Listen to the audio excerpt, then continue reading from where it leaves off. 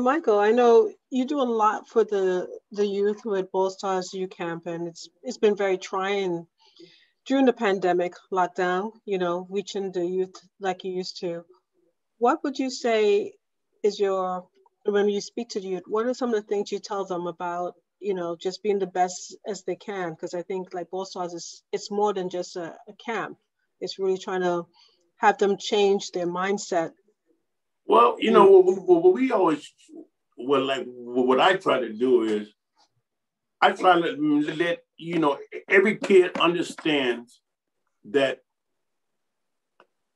in America you have an opportunity, but it's what you do with that opportunity, and you have to put yourself in a situation where you got to choose your friends because there's a lot of people that's like good for you, and there's a lot of people that's not good for you. And at the end of the day, you got to be responsible for your actions. So what you want to do is you have to make the right choices. Right. And if you don't make the right choices and something happens, you got to pick up the pieces and keep it going. Because yeah. you can't blame anybody but yourself.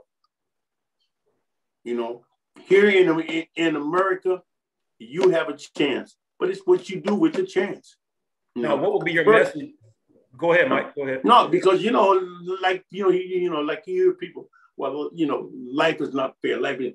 Who said life is fair? As long as you have an opportunity, then you can do what you want. Right. It's up to you. Now, what would you say to aspiring athletes or college kids, even high school kids high school kids who have aspirations of playing in college or beyond? What would your message be to them, saying that you achieve what you achieved as a player and also as a coach? So really, you got the best of both worlds and have seen, even overseas game and in the United States, playing in the NBA, you really know what it takes if you want to play in the States or abroad. What would your message be to them? But what you got to do is you got to put in the work. Yes. If you do the right thing and you work hard, it's going to pay off. You just got to work. But I'm going to tell you something. But making it to the NBA is a difficult thing because you got to have skills, but you got to have luck. Yeah, it's like a puzzle. All the pieces got to come to they got to come together because it's not for everybody. I mean, there's millions of players. It's about 460 something NBA jobs. There's not a lot of jobs, so the chance of you making it is slim and none. But not to say that you won't make it.